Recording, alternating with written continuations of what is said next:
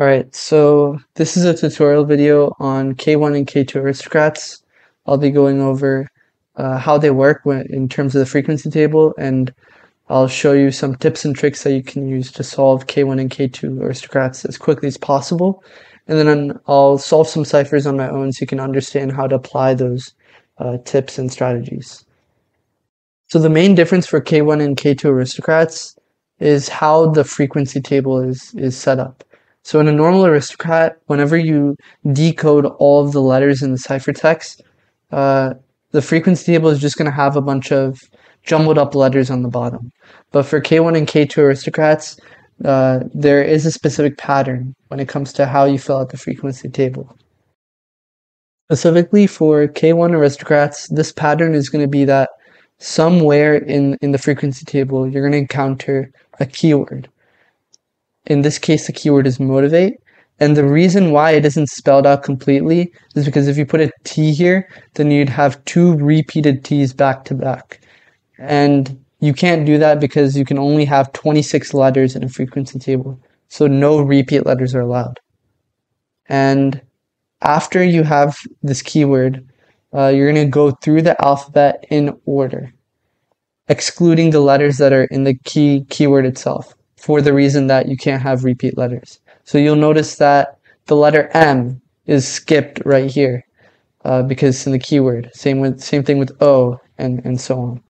And because K1 aristocrats are always laid out this way, there are a lot of useful tips and tricks you can use when filling out the frequency table that allows you to fill out multiple letters basically immediately.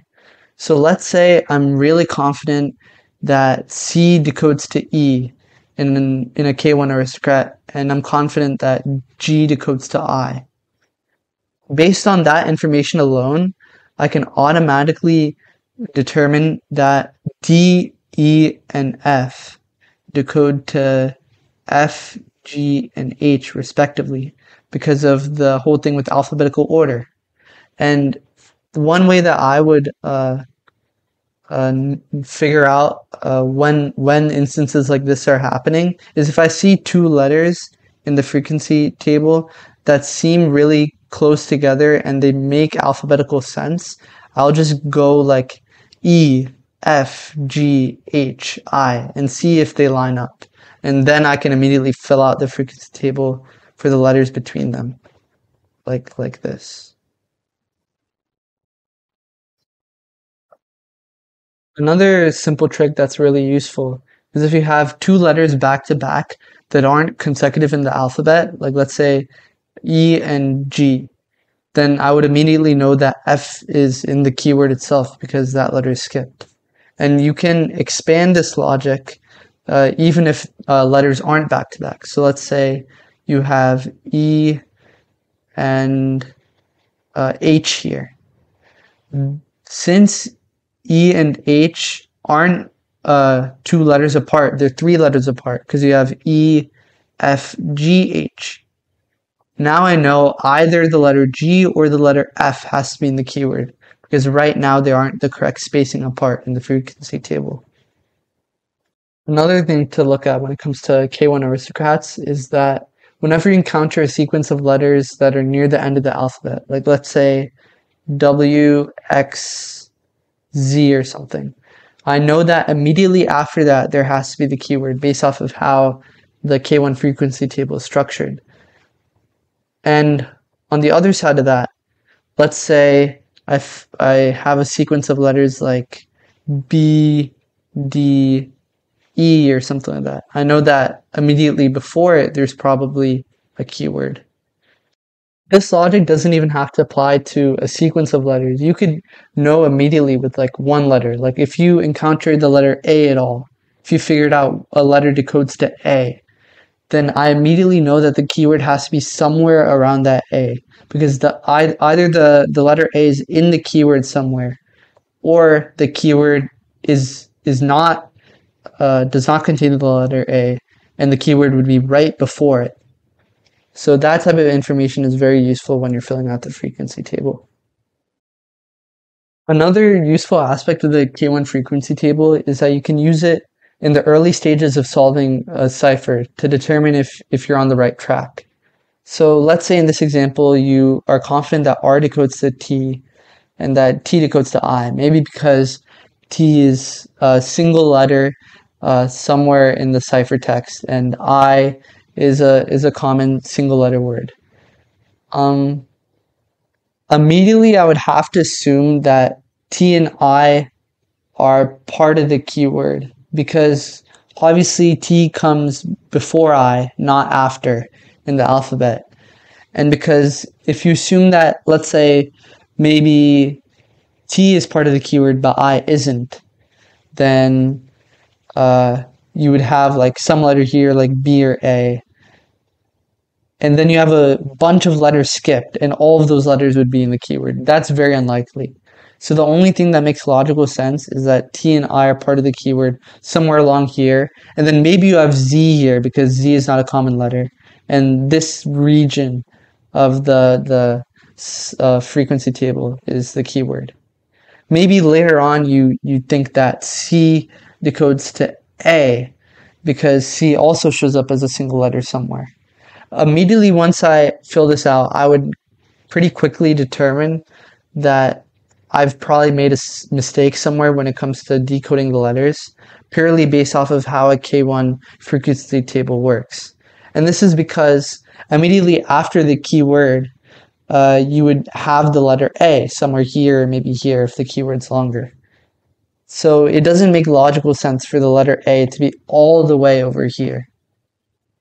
And based on that, what I would do is maybe I would change the frequency table up so that T actually decodes to A and then C decodes to I.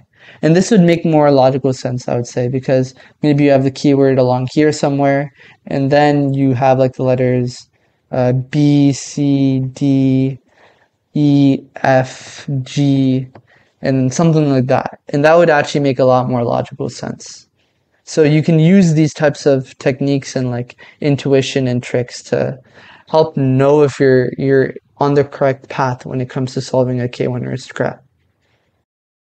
All right, now that I shared some tricks when it comes to decoding a K1 cipher, I'm going to try to apply some of those tricks and solve a K1 Aristocrat on my own. So the first thing I notice here is the first word in the cipher. And this is a really common pattern that I would try to remember, and that is there. Most likely it's there. And that's because I would definitely say the frequency line up here. Like Z is common in the cipher, and so is F. So this makes a lot of intuitive sense. And another common pattern is that immediately after the word there, you have the word is a lot. So that pattern makes a lot of sense too. Something else that I'm noticing is this two-letter word ZB. Since the first letter is T, the letter after is most likely O. And now this is a one-letter word. Since we already know that M decodes to I, this one-letter word is probably A. And immediately there are some things that I notice. One of which is this word is probably which. Because that's also a common pattern that you know about. And now if I look at the frequency table right now, there are some things I immediately notice. So you have this letter E, and then immediately after it you have A. And since that's an alphabetical order, I'm pretty sure that the keyword is in this area. And now I'm noticing that you have A and C. So since we skipped the letter B, I know B is in the keyword somewhere. And since the keyword is in this area, you have like T, R, O. I'm pretty confident that the T word is trouble based off of the letters that I've been given. And now you can basically solve the entire frequency table just based off of knowing the keyword and knowing that the letter A is here. So I can do D. I know the letter E is already taken here, so this has to be F, G right here. Then you have J, K, L is in the keyword already, so this would be M. Then you have N, O is already in the keyword, so you'd put P here. Then you have Q, and then R is skipped because it's in the keyword. Then you have U. Well, U is already in the keyword too, so this would be V. then you have X, Y, and Z. And purely based off of the K1 frequency table and knowing the keyword immediately, based off of some intuition and some knowledge of how the K1 frequency table works, we are able to solve the cipher much quicker than we would for a normal aristocrat. And that's the big advantage of knowing how the K1 frequency table works. Alright, so now I'll go over how a K2 frequency table works and how it's different from a K1. Basically, all of the earlier tips and tricks that I gave before, they still apply in terms of how the keyword is first and then you have the alphabet in order after that, and how you can have like letters that skip each other, and any letter that's skipped is in the keyword. The only difference is, instead of you filling out the plain text, which is the letters that stuff decodes to, in the frequency table you actually fill out the ciphertext, or the letters on top. So in order to explain this, let's say I'm pretty confident that G decodes to T, partly because I think this word is probably theirs, based on patterns. If in order to fill that out in the frequency table, you got to remember one thing, that the ciphertext is always going to be on the top of the frequency table. So if I think that G decodes to T, I'm going to put the ciphertext G on top of the letter T right here.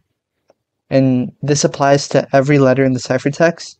So eventually when I fill out the whole frequency table, it's going to go like G, H, I. Obviously you're going to skip the letters that are in the keyword. And at the beginning of the alphabet, right before it, you're going to have the keyword somewhere. And that's mainly the only difference between a K1 and K2. All the other same tips and tricks apply. Alright, so now we're going to go ahead and solve the rest of this K2 aristocrat. Like I said before, I was pretty confident that this word here is theirs. So I went ahead and filled that out and put it in the frequency table. So we have Q decodes to E, V decodes to H, I decodes to R, N decodes to S, and G decodes to T. Based off of this, you can notice this ing ending, which usually comes in words. And since words always end in ing, I'm pretty confident that the keyword is going to end here. And immediately after that, we're going to have the beginning of the alphabet. Now, we can go ahead and solve some other words too. Like, since we know that G decodes to T, pretty sure that this word right here is that. So then we get K decodes to A. So I'll put that right here. And we have V decodes to H, we already have that. What else do we have? We have this contraction up at the top. You know that G decodes to T. I'm pretty sure this is an N apostrophe T contraction based on that. So now we know that O decodes to N. This is probably also a part of the keyword. And then we have K decodes to A. So this word is probably can't. And now we get that M decodes to C. And based off of this, we know that L is probably here because KLM. So now we know L decodes to B. Based on the frequency table, we can see that the letter L shows up only once in the ciphertext. And that's up here. And since this word comes immediately after a comma, it's probably the word but. And from that we get that A decodes to U. And we already know G decodes to T. So now we know the word A can't be in the keyword, which is kind of useful. We can fill out right here A decodes to U. And what else? Oh, we have G decodes to T here. So we know that U probably is O because 2 is the only two-letter word that starts with the letter T. So we put U decodes to O right here. It's also part of the keyword. And this is probably to do. We can put P decodes to D here. And that lines up with the frequency table and the ordering of the alphabet. And immediately from that, we know that since the letters N and O are skipped, they're in the keyword, which we already have. What else can we put? We have this word MKO right here. Oh, that's right, can. We already know that. This word at the bottom here. We know that N equals to S, Q equals to E. So we got that word already. We know that O decodes to N, U decodes to O. So this is probably the word nothing. W, do we know that for sure? Yeah. So W decodes to I, S decodes to G. We can add that to the frequency table. So W decodes to I, and S decodes to G. So the letters T and U are skipped. So we know that they're part of the keyword. So now we know that the letter T is part of the keyword. We have U decodes to O here. It's probably the word U then. So now we know F decodes to Y. And if we spell out the alphabet, we have B, C, D, E, and F. And since there are 4 letters here and only 3 letters here, we know that one of these letters, B, C, D, or E, is in the keyword. What else? We have the word you here as well. To use you do. This is probably the word what. You do what you can. So from that you get D decodes to W. So now we know that E has to be here because D, E, F, that makes sense alphabetically. And since these 2 letters are already taken, they're not part of the keyword. So either the letter B or the letter C is in the keyword. What else can we fill out? Up here we have what do you do? This is probably when you can't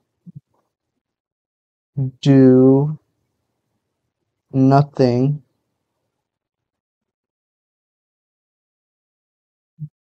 but there's nothing to do. You do what you can. That, then you have A, Q equals to E, N equals to S. We know that O equals to N, U equals to O. What is this word right here? So we have K equals to A. Let's fill it out here. O equals to N. G equals to T. C, we don't know for sure yet. And I equals to R. S, what does S equal to? S equals to G. So this is probably the word grandpa. Apologize for how bad my handwriting is. And what else do we have? You do what you can. That makes is probably the word here. That makes no sense, grandpa. So the frequency table would help us get a few letters here. So I would definitely say it's a good tool to use in order to solve an aristocrat faster. So yeah, that's the tutorial going over K1 and K2 aristocrats.